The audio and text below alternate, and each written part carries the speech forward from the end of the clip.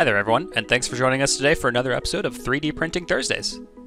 Now, in the world of 3D printing, it's no secret that FDM-style machines, which are systems that build parts layer by layer using a strand of filament, cannot print steeply overhanging geometry without the use of supports to hold it up.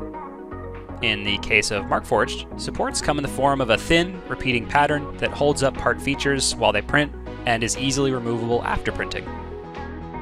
Regardless of the support style, extruding material onto a 3D printed support structure is always going to result in a different surface finish in comparison to self-supporting geometry. This doesn't necessarily mean the surface finish is bad, but what do you do if this interferes with the function of your part either cosmetically or mechanically?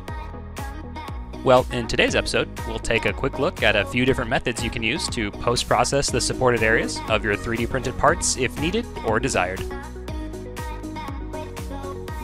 So, for today's video, we'll be using several different prints of this custom motor enclosure to demonstrate 5 different ways that you can potentially post-process the supported areas of your 3D prints.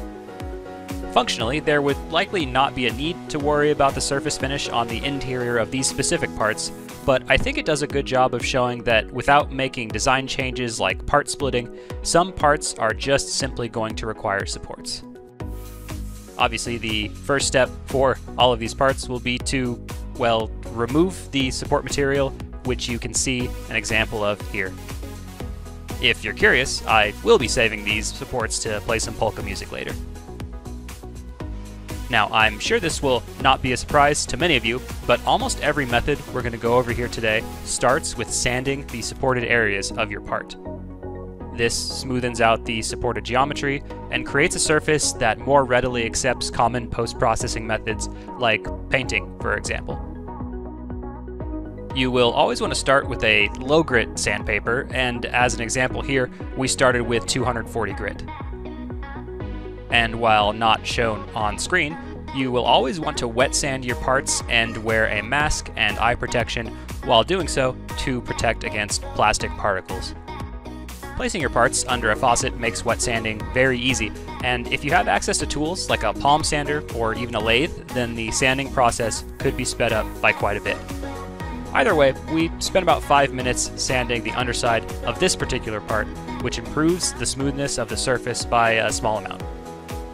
So, for anyone who has ever sanded their 3D prints, you'll know that low grit sanding will almost always result in dulled colors for that particular area, as you can see in the example on screen, which is after the part has dried a bit.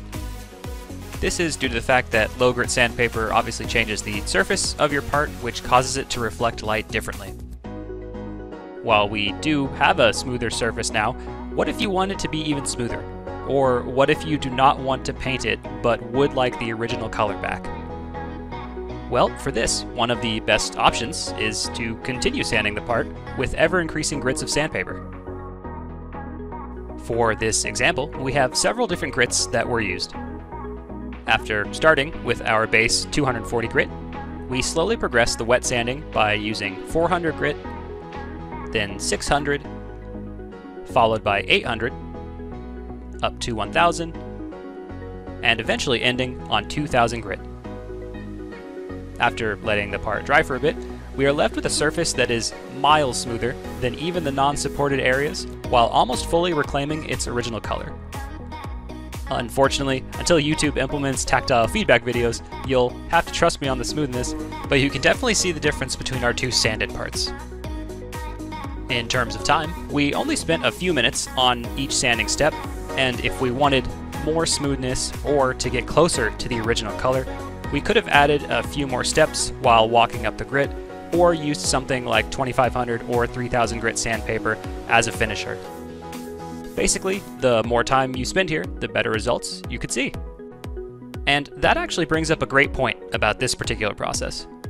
While it does yield some excellent results, it can be time-consuming, and maybe not even feasible across many dozens or hundreds of parts. So, let's go back to the start with a part that we've only sanded with 2 different low grits, and explore our next option, which is heat polishing. As the name implies, this one is a fairly self-explanatory walkthrough. As I mentioned, we've spent a few minutes sanding this enclosure, and have decided that the smoothness is good as is.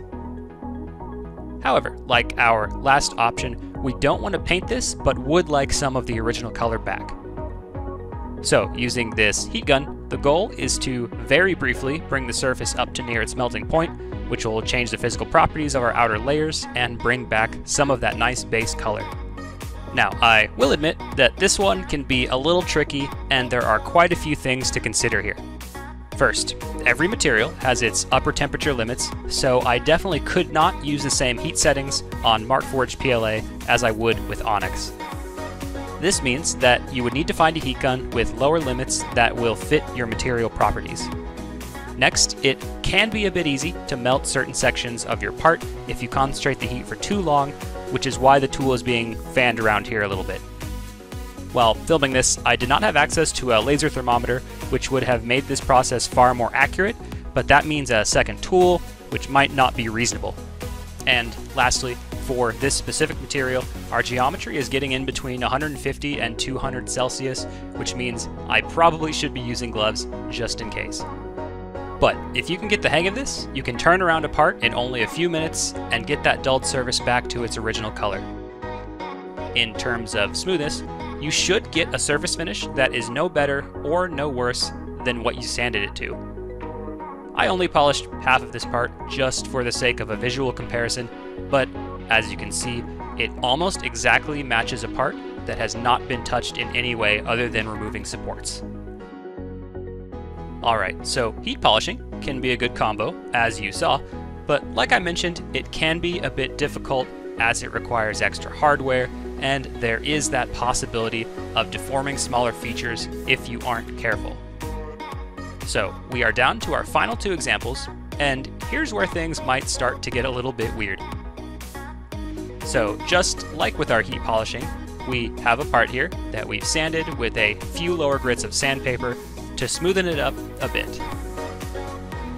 To get some of that original color back, we're going to polish this part with some good old petroleum jelly. That's right, we're going to apply some Vaseline to this part.